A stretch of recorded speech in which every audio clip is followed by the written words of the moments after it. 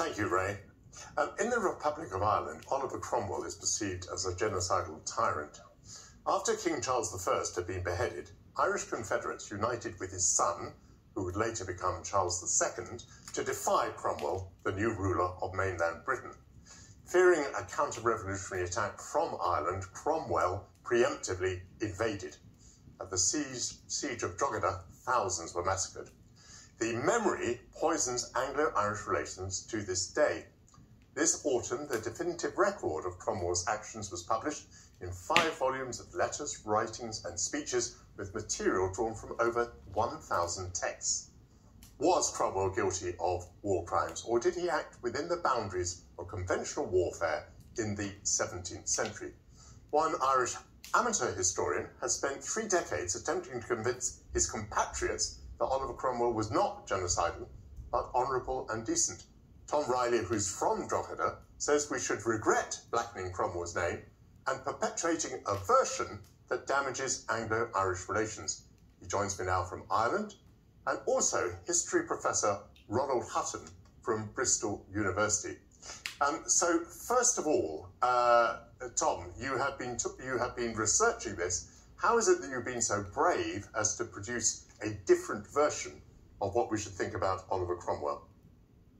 Well, as you pointed out, Michael, I am from Drogheda, and I'm a very unusual animal in this particular scenario. But yeah, I've done the research. I've written 4 books on the guy. I'll just give you an example. Even today, in 2022, there is a school book that actually uses the words about Drogheda that says 3,500 inhabitants were massacred. And it goes on to say that 4,000 people were killed in Wexford. Now, none of those statements are at all accurate in any way, shape or form. Interestingly, I emailed 13 academics to point this out to them. I didn't get a response from anybody. I'm absolutely, totally convinced of my research. Cromwell is much maligned.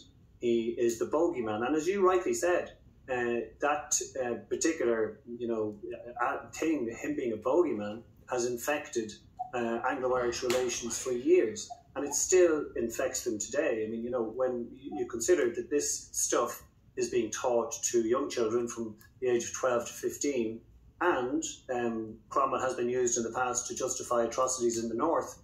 And, with the situation up there and, border polls been taking place at the moment, and, there are rumblings that there could be a return to some sort of violence. So I firmly believe that we really should teach children at least, and people in general, that Cromwell did not engage unarmed men, women and children in particular in the conflict. Tom, therefore, what did he do? Are you simply saying that the numbers are smaller than the ones that you just quoted? But you also appear to be saying that he did not penalise innocent civilians. Can you defend those 2 statements? Absolutely. Well, I suppose the point I'm making is that he didn't massacre or kill people who weren't in arms. For instance, at Drogheda and Wexford, there are no eyewitness attestations that any of that happened. All of the evidence, if you assemble it all together, even his orders when he arrived in Ireland was very specifically to not harm or do any violence whatsoever to persons whatsoever unless they are actually in arms or office with the enemy. And that's very clear. And when you take every piece of evidence of the day and all the people who wrote, and 30% of the population could write, and all the accounts we have, there's really no other conclusion you can come to. One of the main things that I find is when I went down to my local records here in Drogheda, something I had been told about when I went to school is that the vast majority of the population was wiped out.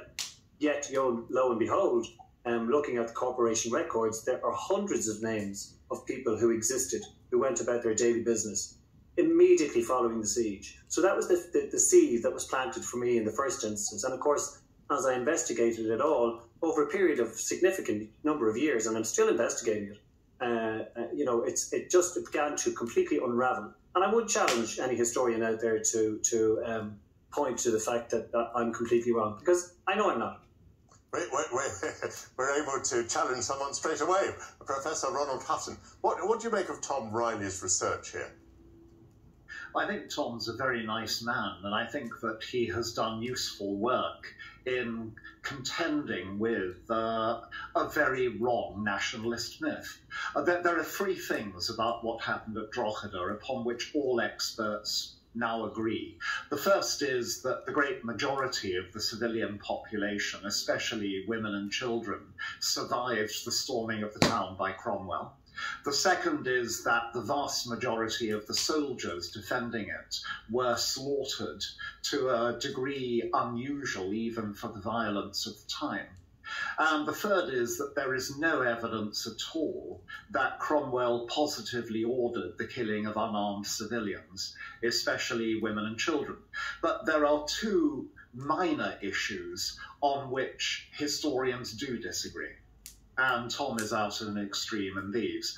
One is whether some of the soldiers who were slaughtered inside the town surrendered on the promise of their lives and were then murdered, which would be breaking the rules of the time. And second, and more emotive, whether any unarmed civilians were killed when the town was stormed. And here Tom and I disagree over one detail alone, which is the evidence for this happening. I respect what I think is an eyewitness source which recounts this happening from one of Cromwell's soldiers. Tom discounts it. So really, the difference between us is over a detail compared with the amount in which we agree. So let's come back to you, Tom. What are your comments on those points of disagreement? First of all, you might be quite struck by how far Professor Ronald Hutton has gone to meeting the research that you've done. Absolutely, I am, and you know, Ronald and I have been in communication for some years about this, and you know, we both have a huge amount of mutual respect for each other. He's not one of my embittered opponents, as he says, because there are plenty, and I get a lot of abuse, and a lot of it is vitriolic. But with that particular piece of evidence, and I'm very happy to reveal it on your show, Michael. Recent evidence suggests that gentleman, and the name of the guy is Thomas A. Wood, may not have even been in Drogheda. He is said to have been attached to a regiment of Sir Henry Inglesby, whose regiments weren't. They were posted to Bristol and Oxford during 1649. So there's even huge doubt over the fact that that guy who wrote what Professor Hutton thinks is eyewitness attestation, it didn't appear in the public domain until 123 years after the event. What's more, it was written by his brother, and it could easily have been changed or altered over the years over those intervening years by anybody. So it's just ambiguous. And like I say, if you take all of the other evidence, you have to discount Wood. Professor Hutton, I don't terribly want to get into that detail any further at the moment, because I think we'll be losing our viewers and listeners. But do you want to make a general point about how important it could be if this history is reassessed and if a new consensus about what happened emerged? I think it could be very important, and here my sympathies are all on Tom's side.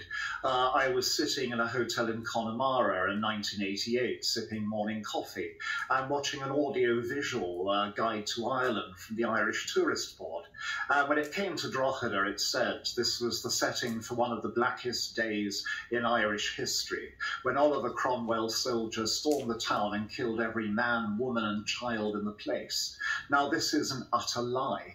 And as Tom said, it's also taught in schools. So to propagate history that simply isn't true to visitors to Ireland and the Irish alike really does not help a partnership between the two nations. So I think Tom is doing a good thing in reining back some of the exaggerations that have been made about what happened that day at Drogheda. But I don't think Tom or I would wish to scale down the horror of what happened in the slaughtering of the soldiers inside, because the killing at Drogheda was on a huge scale and arguably unnecessary. So it was a dreadful incident, but it wasn't the incident recounted in the generally accepted histories. Tom, earlier on the programme we were talking about 1984, and of course in that book history has to be reworked by the hero. It's part of his task within the Ministry of Truth to retell history in a way that suits the regime. But what prospect do you think there is now that after the work that you've done and after the tone that you've heard Professor Ronald Hutton using about your work, that a new consensus might emerge? Well, I have to say, to my mind, he's in the minority. There are very few historians who take the line he does that I've noticed. And yeah, to me, this event took place maybe about 300 odd years ago. And I think it could take that long, to be honest, before it flips on its head. But it's a historical miscarriage of justice. It's wrong. I'm trying to right a wrong. You know, the books that I've written endorse all of this, and it's just very frustrating to realise that long after I'm gone, you know, it might come into the mainstream consciousness. Well, do you know, I have found it just so refreshing to have this very civilised conversation, talking about evidence, trying to get towards the truth between two historians, one professional and one amateur, and I congratulate you both. It's an absolutely fascinating topic. Tom Reilly and Professor Ronald Hutton, thank you both. Thank you. Coming up.